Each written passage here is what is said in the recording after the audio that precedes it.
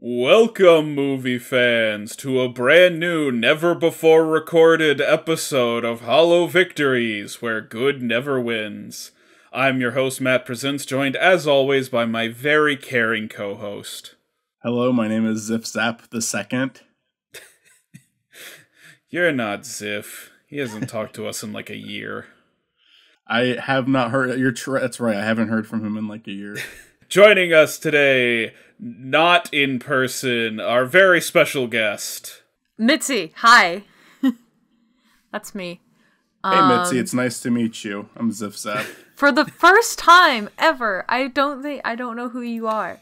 Yeah. Can you tell me a little bit about yourself? I didn't... Okay, first off, we should probably admit, this is a re-recording. Yeah. If you've been keeping up, my data is gone. I have lost the original... Well, actually, we don't know if I've lost the original recording or not yet. So it's in limbo. If I get the original recording back, this version will probably just go up on my second channel as like a bonus episode. That'd be kind of fun. Right? The lost episode. I'm not gonna edit it. I'm just gonna drop our 3 audio tracks in, and you're just gonna have to deal with all the weird noises. 3 audio tracks separately, as separate videos, and you're gonna have to figure out for yourself how they match up. I will the audio. I'll do fun stuff with it. I'll just like cut it to like people aren't responding to each other properly at all. It should be instead of like the video, instead of like the image of us all sitting at the table, it should just be us like sitting in a back alley, just like Michael's got his head in his hands, you're just like drinking booze. Yeah, I'll just drop our 3 audio tracks in a file and export it. Sync it up right. Do all the good stuff, but I'm not gonna cut out any of the weird background sounds. Hollow Victory is the lost episode, where you get to hear all the terrible chair noises. So, today we have a very special double feature. It's 2 films from the mid-'80s. One was released in 85, one was released in 86, so only a year apart. Both intended to sell toys to toddlers. And, Michael, would you like to introduce the Care Bears movie? Yes, so the Care Bears movie was released in 1985. It's an animated film, as Matt said, centered around the Care Bears, basically made to sell toys to kids. There's a lot of fucking other animals other than the Care Bears in this. You know, like there's like an elephant, there's a lion, there's a monkey. There's a lot of them. There's a lot of merchandise potential. Anyways, there's 2 kids who lost their parents, and they're kind of in a vulnerable state to get initiated into a cult. So the Care Bears show up and take them to Care-a-Lot. But then they realize, like, as they're kind of having fun and fucking around in Care-a-Lot, that there is shenanigans going on down on Earth that could threaten all of civilization. His name is Nicholas. He is also a lonely kid. And he is being manipulated by a woman in a book to do bad things. And it takes him a little while to get on board. You know, he's kind of, like, a little skeptical at first. But, like, by the end of the movie, he's, like, full on... like, just suddenly has bags under his eyes, like, really evil, has a really good musical number, you know, just, so the Care Bears and the 2 kids that they abducted have to go down and, you know, stop Nicholas from destroying all of careness and humanity. Yeah, that sounds about right. That about covers it. Hope that was a good although summary. you left out the very important subplot where Good Luck Bear and Grumpy Bear have to fix the teleporter so they can beam down to Earth. Yeah. That's a very important story that definitely goes somewhere. It's Absolutely. The most important part, honestly. Grumpy Bear is only mildly Grumpy Bear by the end of the movie. He goes for a huge character arc. I was just thinking about this. It's like, imagine one day imagine you are just born, right? And decided right from the get-go, your superpower of love and friendship is going to be being grumpy. I never angry. understood Grumpy Bear, because like their whole thing is like being nice and being friends, and it's like, so he's gonna be nice and be your friend, but he's gonna be grumpy about it. I watched. Have you never had a cynical friend before? It works. I watched the entire series today because I knew we were recording and I wanted something else to talk about. I still don't understand Grumpy Bear. Like, I really thought... No, like the 1985 series. I watched the whole thing, and I still don't understand Grumpy Bear. Or at least I watched what I could find on YouTube. I watched as much as I could find on YouTube, which I'm assuming is all the episodes, because that's what the playlist told me, and I'm taking the playlist word for it. All right. I still don't understand Grumpy Bear. I don't understand... I figured it was something of, like, it's okay to have negative emotions sometimes, you know, that kind of thing. Like, sometimes that's okay. Like, I figured they'd do an episode or something like that with Grumpy Bear, but they didn't. He's tired of all the commercialism surrounded by his life. He's like, I'm watching Spencer right now. I'm about halfway through. He's like Kristen Stewart and Spencer. He's just unhappy with the life around him. He's unhappy with how fake the other Care Bears are, you know? He's the only real one. Grumpy Bear is the only one who's aware that he is a product. Yeah.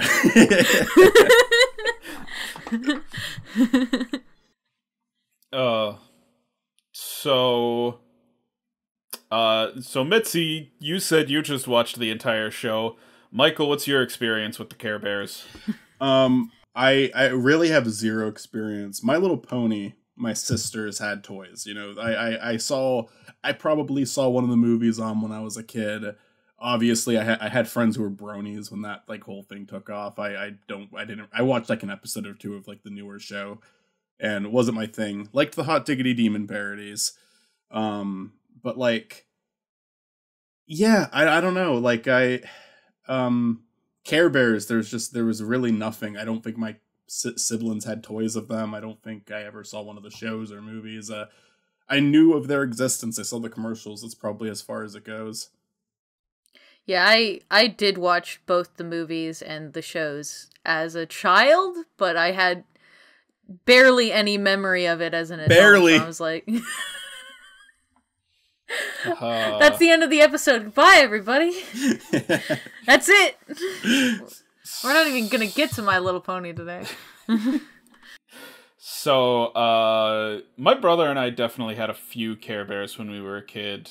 I actually went to my parents' house recently, and my mom had Good Luck Bear out for, like, St. Patrick's Day decorations. Which I think is so cool and so good. My brother and I forget what else we had. My brother had the monkey. He definitely had the monkey. What's his name? Like Playful Heart. Playful Heart Monkey. Care Bears cousins from Care the Bears Feeling cousins. Forest. Or Forest of Feelings. Who I believe were, like, introduced in this movie. I think this movie was sort of a commercial specifically for the Care Bears cousins. Like, where did the Care Bears cousins come from? Because obviously, like, the Care Bears whole deal is that, like, they're easy to reproduce. They're all exactly the same. Yeah. Just with, like, a different symbol on their stomach. They're in the whole series, though. They're in all the episodes. Well, this movie was, like... This was before the series. Yeah, this is before the show. This leads into the series. Yeah.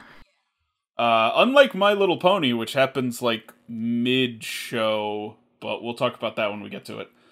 I actually did not know it led into the series. I don't remember if I just forgot it from the last take or it wasn't mentioned from the last take. So the Care Bears cousins show up. They meet the Care Bears cousins, including Braveheart Lion. Gotta love that name. Also, like... Was this before or after the stuff that Mel Gibson did? Well, this was like a decade before the movie. Okay. Although Braveheart is based on a real person. There's lots of heart elephant, and then there's a Pride Heart or Proud Heart cat. There's a Bright Heart, the owl. There's no what? Bright Heart raccoon. Oh, okay, never mind. I don't know why I was thinking it was an owl. I just watched this. I'm like, my brain is losing it. Gentle heart lamb, playful heart monkey, cozy I could have heart sworn penguin. there was a bird though. Yeah, cozy heart penguin. I was Yes. getting mixed up.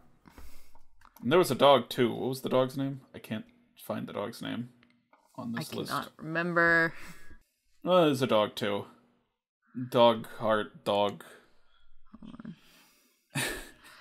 I gotta look at it now. I gotta find it. Care Bear dog. I gotta know, cause I'm beating myself up about not knowing that Brightheart was the raccoon. So I gotta know. Care Bear dog. The dog was just named Greg. Greg. Greg the dog. Loyal heart. Loyal heart dog. Okay. Loyal That's a heart good dog. one for the dog. That's I buy a good one that. for the dog. Yeah. So cute. God damn it! I have like I'm working on a fucking project where like one of the jokes is that there's like all these dramatic names and then there's a character named Greg. It's not a very original joke, is it? In some versions of Loyal Heart has like a little like patch above the eye that looks like a heart, and it's so cute. I will say that about this movie is it is cute. I think that like the animation on this one worked a lot nicer than the My Little Pony movie, because it's like the expressions are there. I think sometimes it's almost like more expressive than it needs to be. Like the facial expressions are changing like at a very quick pace. It's like good on the animators. They did a great job, but it's just like you can tone it down a little bit. But it did look like pretty appealing throughout the whole thing. Like they put, I think that kids movies nowadays probably don't, I mean, okay, a lot of them do, but like when it's like something for like this, for like Care Bears, I don't feel like they put the same effort into the animation that they used to. No, they don't. Like it's very low budget. Yeah, no, the animation in this was pretty good. The only one I feel like was all that over animated, and I think it worked for him, was Fettuccine. Yeah, a lot of love put into Fettuccine. Every frame of Fettuccine was perfect. I think the Care Bears are just making these like stupid expressions sometimes where it's like, just give them a normal expression here. Make them smile. You don't have to have them with their mouth all the way open, wide open. Yeah, no, Fettuccine absolutely solid. Worked for it. Fettuccine was like the most needed character to be expressive. Nicholas gets there by the end. Oh yeah. Can we talk about how the Care Bears are all like, "Oh no, you've got to care. He's not caring anymore." But it's like the evil book seems like she cares a lot. Yeah. Like, yeah, a lot about ending the world. She cares deeply. I've been thinking a lot about this. I've been thinking a lot about what the argument could be, and I think I've got a solid argument. It's the not caring about like humanity. It's like the not caring about like ruining people's lives and hurting others, but it's like it's choosing evil and valuing that over, you know, like the darkness and terrible, like it's valuing that over like the lives of other people and like the happiness of others. Oh yeah, me and Matt are 1000% overthinking this. Yeah, it's just like probably you're right, but like they're associating the word care as a positive thing 100%. Yeah. When in reality, it isn't. They're not very specific. They're just like, oh yeah, you have to care, but they don't say about what. So it's like, you gotta be more specific than that, man. You can't just say care. It's the fundamentals of caring. I want to talk for a minute about something I saw in the TV show, and that is that there's like a villain character called Professor Coldheart, who's just like this like. Is he one of the cousins? No, he's a villain. He's human. He is a he's a human ish. He's like all like blue and like cold and stuff like that, and he just goes around causing mischief and terrible things to happen to people. He's a 30-year-old who reviews cartoons on the internet. He did not like the Cuphead show. He wishes that they did it by hand-drawn animation. Michael, you realize that's us in like 4 years. I'm okay with it. He's come to terms with it. He's accepted it. I can be cold. That's I can be radical cold heart. acceptance, baby. Hold on, I'm gonna pull up an image of this guy for you. Nicholas is absolutely the best part of this film. Oh, he's Yes. fun. Right? Like, I really do not care about the Care Bears. Nicholas makes this movie. He is like kind of like just a standard character throughout most of the movie, but in the last act he goes fucking nuts and it's really funny to watch. He goes so unhinged. I really like the book too. The book is funny. Oh yeah. I like the character design well enough, although it is very clearly based on the magic mirror from Snow White. Yeah. Like it's the same kind of character. But I think it works. Sorry to interrupt you. Can we get just this as the thumbnail if this goes up on the second channel? Okay, that'll be the second channel thumbnail.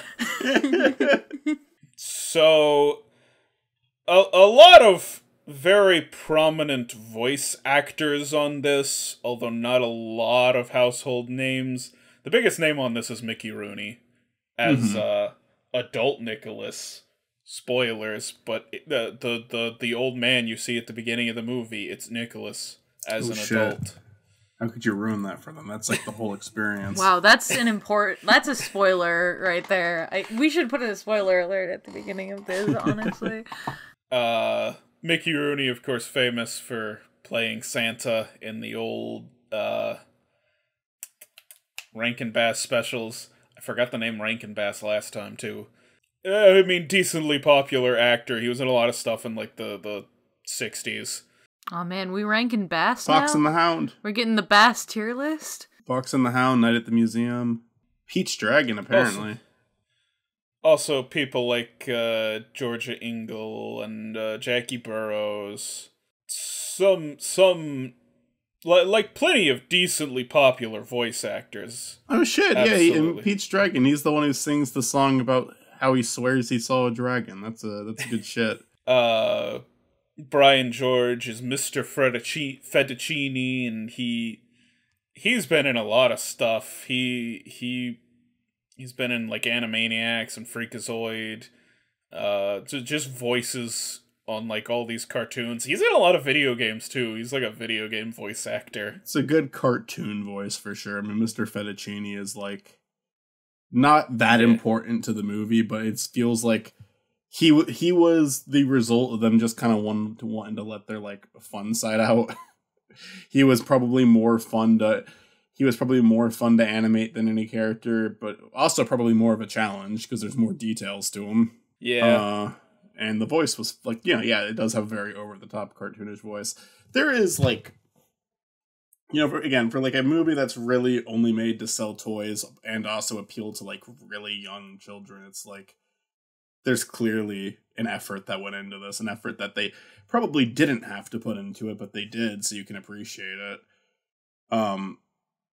The way I described this movie in the last take, and I'll describe again in this take, is like, it's just so inoffensive. Like, yeah, it's not a good movie. I'm not going to sit here and like go on about how great it is, but it's just like, it's so inoffensive. There's like almost no reason to be harsh on it. It's like, it knows what it needs to be and it does it well. The people who worked on it did their job.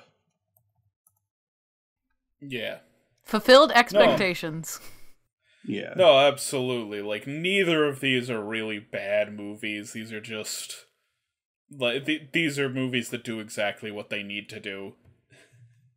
Right? They are exactly what they're supposed to be. What else do we have to say about this movie? Because we didn't have a lot to say last time, and yeah, I mean, it's animated well. Yeah, well animated. And it's kind of funny how extreme Nicholas gets by the end of it, but it's just like, it's clearly not made for me. I mean, clearly it's not made for me. But I mean, they put a decent amount of it. They put more effort into it than they probably needed to, and I can respect that. Oh, I was gonna say, I guess Yeah. I'll say what I said last time, which is it uses one of my favorite tropes, which is friendship is lasers. Like, I love Care Bears. I love the Care Bear stare. I love that it's just like, yeah, we can defeat him with the power of friendship, which we're literally going to turn into an actual weapon, like, for real. So, I just looked at the IMDb trivia section. The top piece of trivia for this is that Weird Al mentions the film in the song You Make Me from his 1988 album Even Worse. Which it's like, that's the most interesting thing about this movie. Weird Al mentioned it in a song. I'll watch that after this episode. I'm curious. Alright. I guess that's all we have to say about the Care Bears movie. Nicholas was fun, good animation, did exactly what it needed to. Yeah, it is like... Here's one more thing I guess I'll say, just to put it into perspective, really, is just like... I think it is, in terms of what it's trying to be, I think it's better than most of the stuff we've covered on the show. I would, in terms of personal enjoyment, I would still put it pretty low on the list. Yeah, I agree. These are two of the most well-made movies we've talked about, but they are two of the movies I've enjoyed the least. Like, Dragon Ball Evolution was more fun to watch than this, but it's just, like, in terms of what it's trying to be, it fucked up way worse than this movie. It's just like but it's kind of funny, you know. When we sat down to watch these movies, I said that, like, the first thing I said was like, "All right, I'm prepared to be the only one genuinely enjoying this." But I did enjoy watching it with you guys. No, yeah, absolutely. It's always fun. You guys That's make this sort of the funnest experience ever. And to anyone who does like stuff like this, even if you're older or you're younger, like, more power to you. It's for me personally, there's no way in hell I was going to enjoy this. Like, the second Matt presented it, like, didn't even mean to do that. The second that was like presented, that's the name of the channel. Yeah, the second that was like suggested as the next two, was like, I knew I wasn't gonna enjoy, like, I wasn't going to enjoy the movies for themselves. I did think I was gonna have fun watching a few guys, because I always do. But it's like, because Mitzy even joins in on the ones that Mitzy's not a guest on. Mitzy often joins for these calls. You were there for I just Tank like being Girl a parasite. Last Airbender. Yeah. But like, but it's like, it's fine. Like, there's nothing wrong with it. Like, legitimately, there is nothing wrong with it. It's just...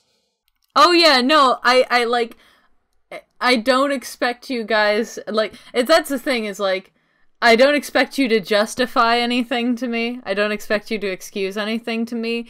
It's literally just like, half my brain is devoted to stuff like this. Like, I am so deeply into this, but I'm well aware nobody else would be. It's like... What I was going to say is, I wanted to do this for several reasons. One of them was just, I think it was a good matchup for Mitzy, because Mitzy loves these, like, trying to sell a toy movies. So I thought it was a good episode to have them in on. And also I thought it would be a funny discussion. But also... Oh, yeah. I own a copy of the Care Bears movie on DVD. I bought it for, I think, 50 cents when Blockbuster was closing. Maybe 25 cents, but I think 50 cents. But it was just, like, in an envelope and not in the case, so I couldn't, like, sell it anywhere. I even, like, took it to my local DVD resale shop, and I'm like, hey, will you buy this without the case? And they're like, no, we need a case. And I'm like, okay. So I just had to hold on to the envelope for the longest time. I don't have it anymore.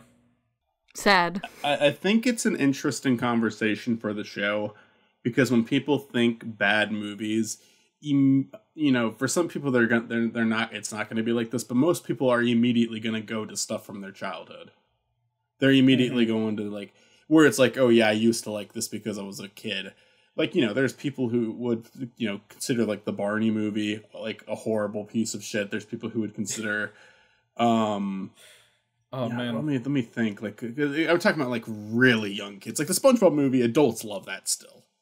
But like Barney, the Care Bears, My Little Pony, all that stuff, like, just stuff that's made for, like, little children, it's gonna go there. But there is an audience for it, you know? Have you ever rewatched Barney's Great Adventure? No. It is shot like a horror movie. I want to watch. Let's do it. Movie night or Hall of Victories. They brought in like a cinematographer from a horror movie and forgot to tell him it was a Barney movie. I was about to say, have you ever thought about the phenomenon of Barney being such a wildly hated character amongst children, like popular but hated? Like, there's so many songs and parodies about Barney getting beat up or Let's dying. get together and kill Barney. Yeah. No, I remember catching on to that like way sooner than my peers, so I drew a comic about kids singing like one of those Let's Kill Barney songs, and then Barney just comes out of the shadows and kills him. Oh man, was it Weird Al or someone else who did the Elmo's Got a Gun song? That was somebody else, I think. That was not Weird Al. Although it was probably erroneously attributed to Weird Al back in the Wild West days of the internet, where every parody song just automatically got labeled Weird Al. Yeah. Even if it sounded nothing like him. Yeah. No, I specifically remember this song that was like Secret Asian Man. And it was not a Weird Al song, but it would always pop up as a Weird Al song, and I'm like, nope, it's by someone else. Yeah. Alright, let's move on to My Little Pony. Mitzy. Yes, me. So My Little Pony is a movie, and I am going to again just read off the IMDb description. Ponyland comes under attack from the Schmooze, a massive purple ooze created by an evil witch who plans to destroy the ponies' annual spring festival. Directed by Mike Jones, and I'm not even sure if it's supposed to be pronounced like Jones. And Gary, I can't pronounce his name either. Ray Lee, that's the only last name that I feel confident in pronouncing. It also stars Danny DeVito. His name shows up first in the opening, but he's barely in it.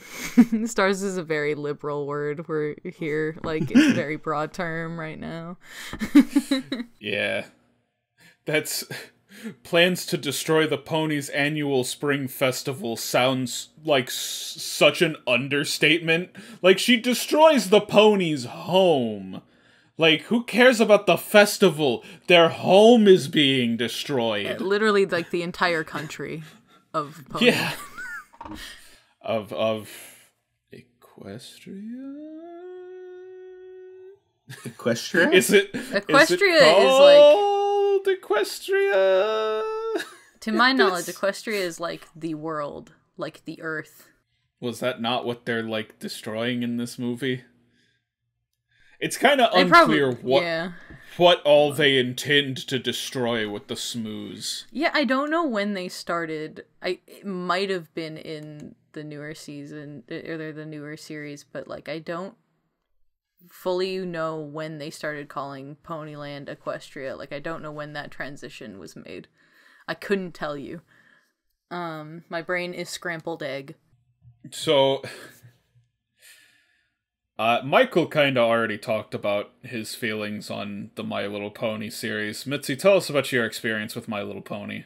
I loved it. I loved My Little Pony so much as a kid, and it was very weird to grow up and then become a teenager and young adult in a world where My Little Pony became very popular, like, with people my age. So I was like... I felt kind of like a hipster, and I feel bad for this. Like, I'm like, I liked it before it was cool. I was here first. And it's like I would get shit for it, and I'd be like, you're an adult that likes My Little Pony. It's like, motherfucker, I never stopped. Like, you don't understand. I've been here. Yeah.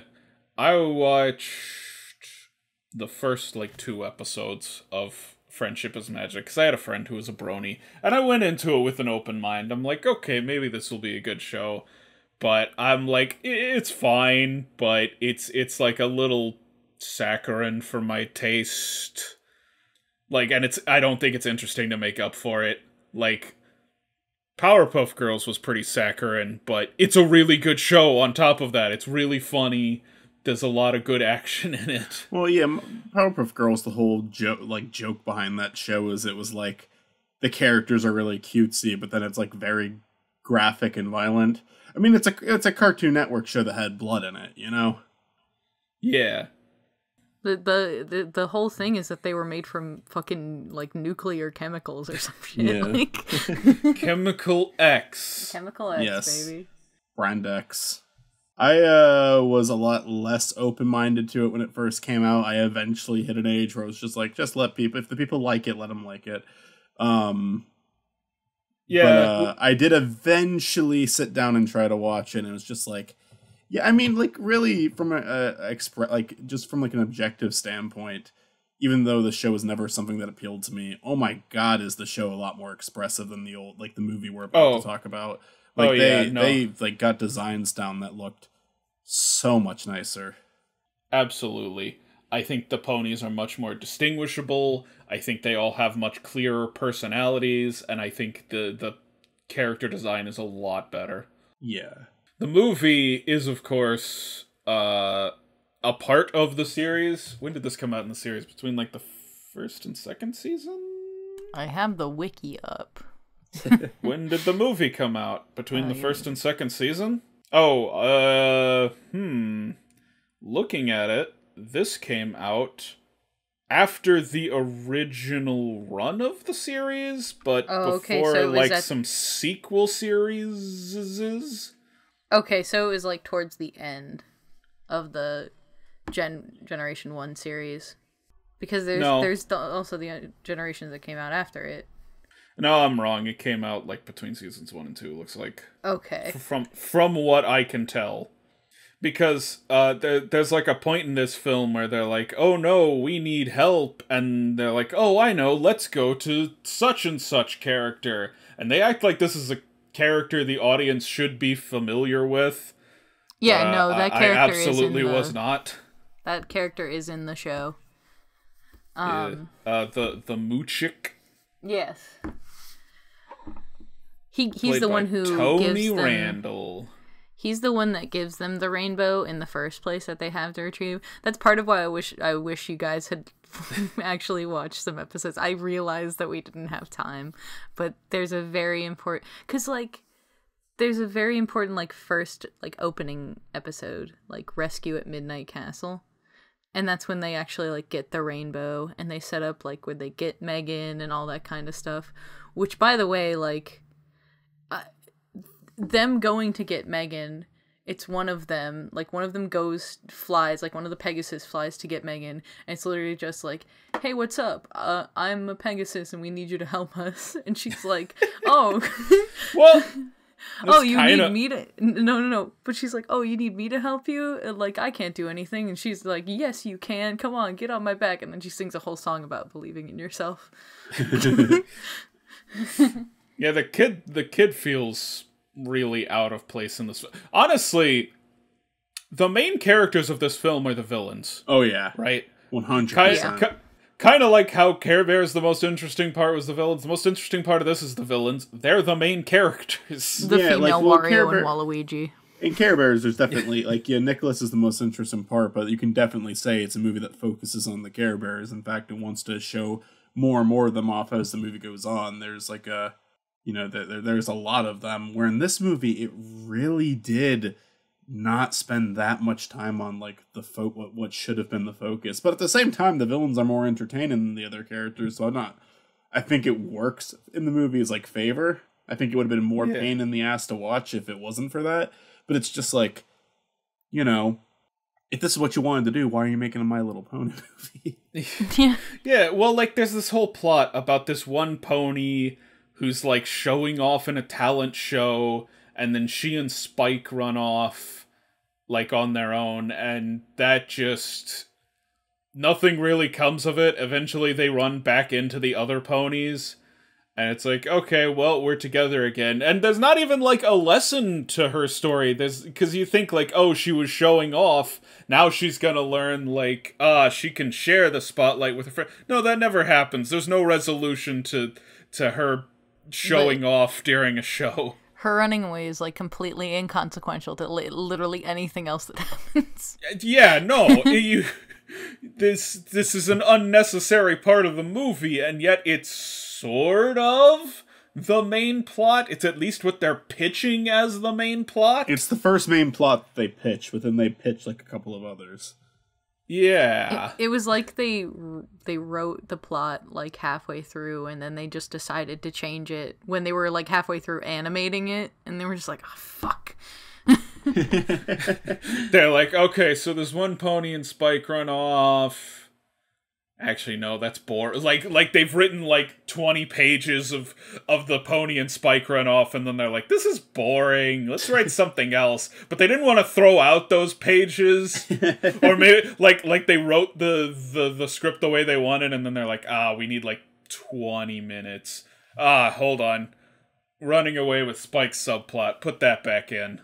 It was like they had 3 writers, and then they were like, okay, you write a movie, you write a movie, you write a movie, and then later we'll get together and we'll just shuffle them like cards. Probably. Honestly, with the pacing of the villain scenes, I wouldn't even be surprised, because there is like 3 different things going on in the movie that have almost nothing to do with each. Okay, like the schmooze and the other ponies who are just like being like, oh, they get covered in the goo and they get angry after that. Those 2 are pretty connected, to be fair. But the other one, yeah, the third story, like they're not even able to connect it. It's just like, I don't know. I think it's supposed to be that they're the focus of the movie. Maybe it could connect if it was like, oh, they come back to save the day or something. But it's like that doesn't happen. Yeah, no, there's really no resolution to that plot. It just sort of happens. No, it's just such fucking nonsense. We should talk about this film's all-star cast. We got a person, I think this is her second movie on Hall of Victories. She's starting to get into the running now, Nancy Cartwright. Yes, indeed. Nancy Cartwright has made her second appearance in a Hall of Victories film. And I gotta admit, this one's a lot better than the last one. Yeah. Although hard to go lower than that. Although I think that one might be a little funnier to watch. Yeah, Nancy Cartwright. Gutsy. I might enjoy watching that one more. And much like how her character in that sounds a lot like Ralph Wiggum or Rod and Todd, her character in this movie straight up sounds just like Bart Simpson. And this did come out before The Simpsons, yeah, right? this did come out before the first Simpsons short was on... Fuck, what was that show that was Tracy on? Ullman Show. Tracy Ullman Show. Yeah, this predates the first Tracy Ullman short, but it's Bart's voice. It's the same voice as Bart. Yeah, it's just it's like now we know that this came first. Yeah, there's like a slight difference, but otherwise it's like, no, that's just Bart's voice. Bart got his voice from Gutsy. Although it's a good voice. It's not nearly as egregious. Spike is played by the same guy who played the Hamburglar in The Wacky Adventures of Ronald McDonald, and he's doing the same voice.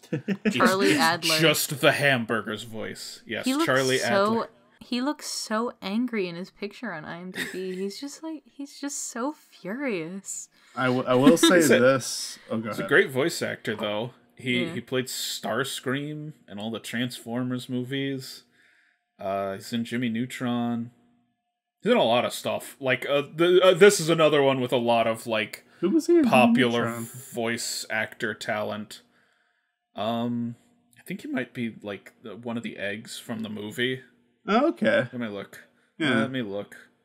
While you do that, I was just gonna say, like, I think that's actually one thing that the Care Bears has over this movie. We already talked about that the animation's, like, less... Like, the animation's good, honestly, but it's just, like, on the actual ponies, it's not very expressive.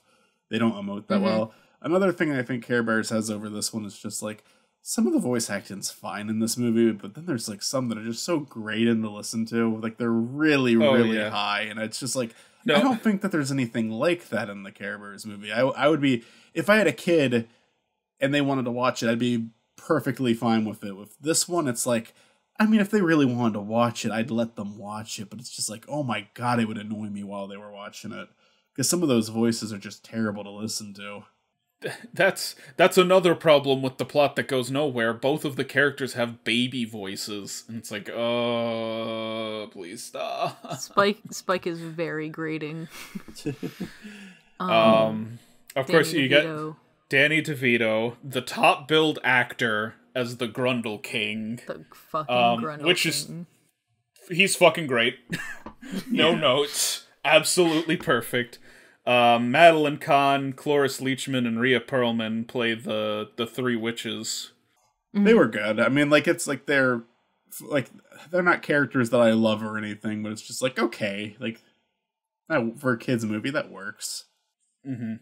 But we can't forget Tony Randall as the Moochik, who of course played the classic brain gremlin from Gremlins 2: The New Batch.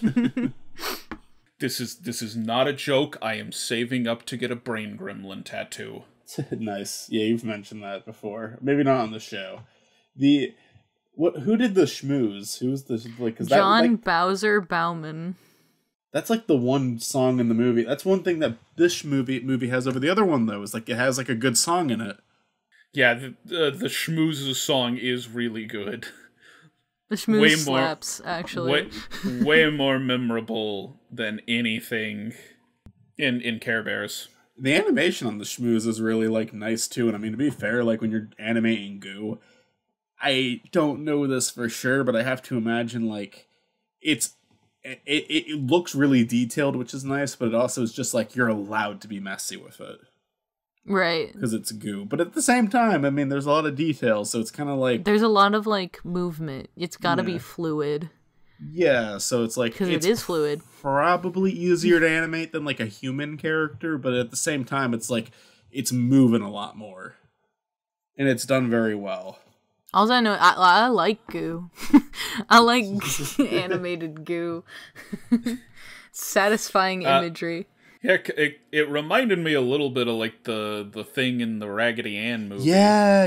It's the one in the Raggedy Ann movie is way better animated than this. I mean, the Raggedy Ann movie, honest to God, like, so I'm saying this, by the way, I'm saying this 100% unironically, it's probably like the best animation in any movie ever. I'm pretty sure they have to watch it in like animating classes, right? Like that's got to be like requirements. It might legit. It's not my favorite animated movie of all time, but like in terms of like actual animation quality, it might be the best one ever made. I'm not even being like sarcastic when I say that. That's the real winner here. You want to talk about movies designed to sell dolls to kids? Raggedy Ann and Andy's Musical Adventure. Yep. I'd say that that one's a bit more sincere. Yeah. That one feels like it feels like a movie someone wanted to make about Raggedy Ann and Andy. These feel like movies people made to sell toys. Uh-huh. I mean, that's the thing that's the thing I like about these movies, honestly, is oftentimes what you will get most of the time is a thing that fulfills its purpose. It does the thing correctly. A solid C. It fulfills all the criteria. But then you've got some stuff that, like, if you get enough people who are passionate about the thing on it, it turns out really good. It turns out like a gem. And it's just like, wow, this is fucking awesome. Like you said before, like the Lego movie is one of those where it's just like, this is a toy movie. This is not really meant to do anything except entertain kids and, like, sell a product, but also like you got people who are like really care about this, working on this, is why it turned out so good. It's really good, and it's also just like commentary that you wouldn't expect from a product movie. Like, I mean, it's just like it's like really well thought out. You can definitely make a good. I mean, I guess in that sense, yeah, you can make a good product movie. You really can. It's just you can make one that like appeals to everyone, not just kids. Yeah, it's really just a matter of getting like the right people on the team, honestly. Like I remember watching like the 12 Dancing Princesses for Barbie for like the first time, and I remember watching the extras. It was like the first time I was exposed to like mocap and stuff like that, and like using like actual like ballerina dancers to like do the movements on there, and I was just so impressed. Like I don't know, it just made me so giddy, so happy. Like there were people on this project that cared about it. Barbie let them use their characters for Toy Story 2. That was kind of cool of them. Go ahead, Matt. Can I be completely honest with you guys? Go ahead. We saw this movie less than a month ago. I forgot there were human children in this movie. Oh yeah, no, they come in like at a weird time in the movie, like when it's already like past the halfway point. Yeah, and they don't not do counting anything. And that's not counting the villains, by the way, because the villains are like technically human children. Well, I was gonna count them as human adults, but okay. Even the two twins, they're kind of young.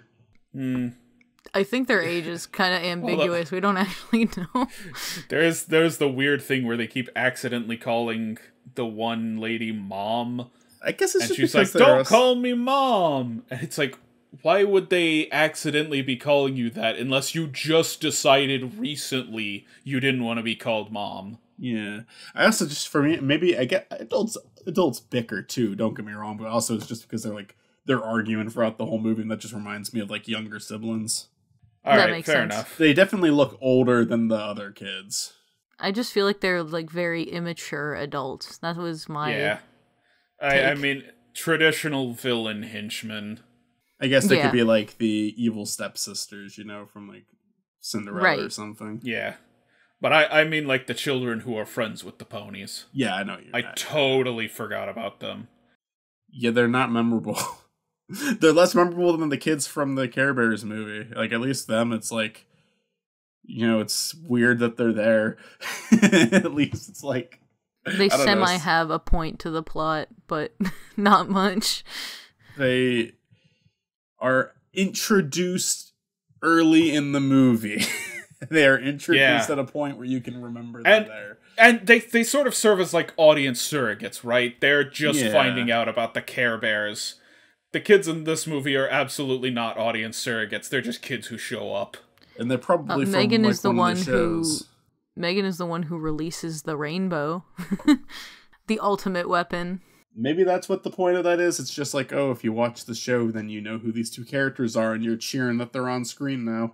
Yeah, fan service. So I want to talk about the Moochik. Because they show up and they're like, oh, Moochik, our home got destroyed. And he's like, okay, I'll make you a new house. And then it just like floats in from out of the sky. And it's like, oh, it's literally a dollhouse. He literally made like a dollhouse for them to set down, for them to play in.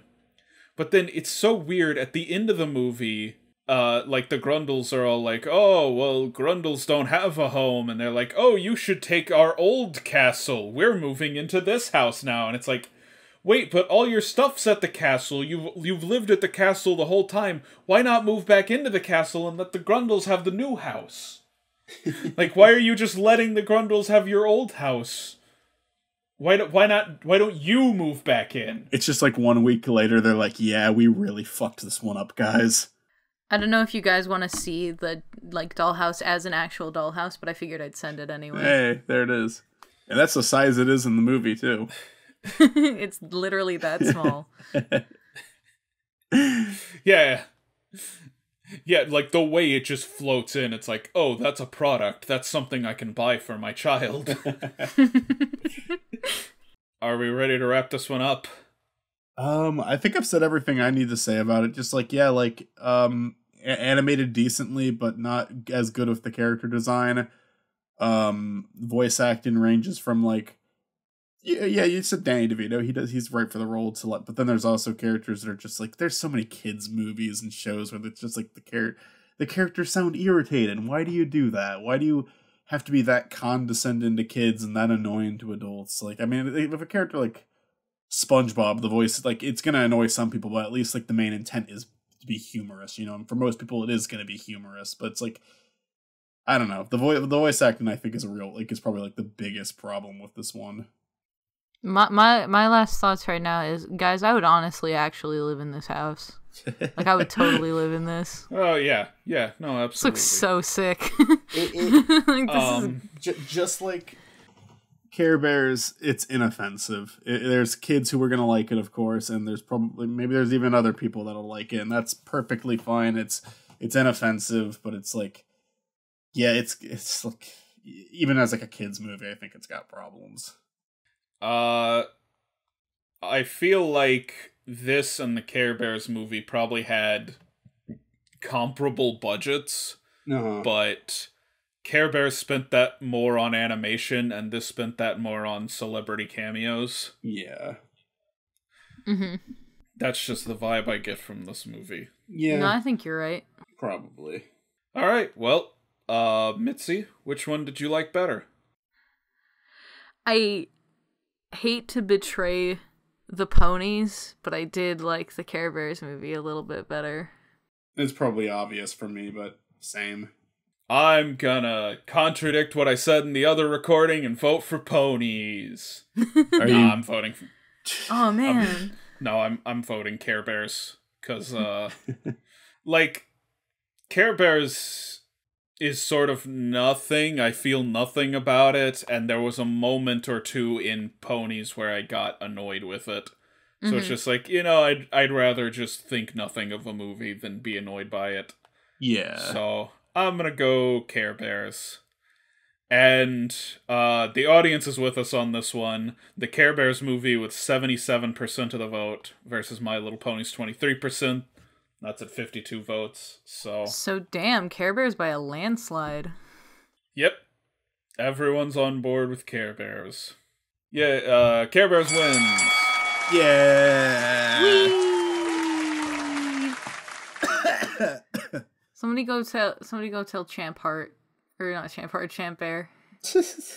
So next time on Hollow Victories, like everyone doesn't already know, we're going to the House of Mouse for 2 gigantic box office bombs, both set on Mars. It's Mars Needs Moms versus John Carter of Mars. I am really looking forward to this one. Whoa. This is the first matchup where I have never seen either movie. I can't wait to join you guys for it. This is Not for the episode. I'm not coming back again unless everybody wants me back. Like, that's what I was thinking about coming onto the show. Is like, either everybody's going to be like, "Oh, who the fuck is this schmuck?" or they're going to be like, "Wait, can we get them full time, please?" every comment is going to be replace Mackle. And I would do it in a heartbeat. This will just become our date nights. Michael will get pushed out. I'm just gonna go with Zach and just say, okay, if Mackle is at full time, fuck these guys.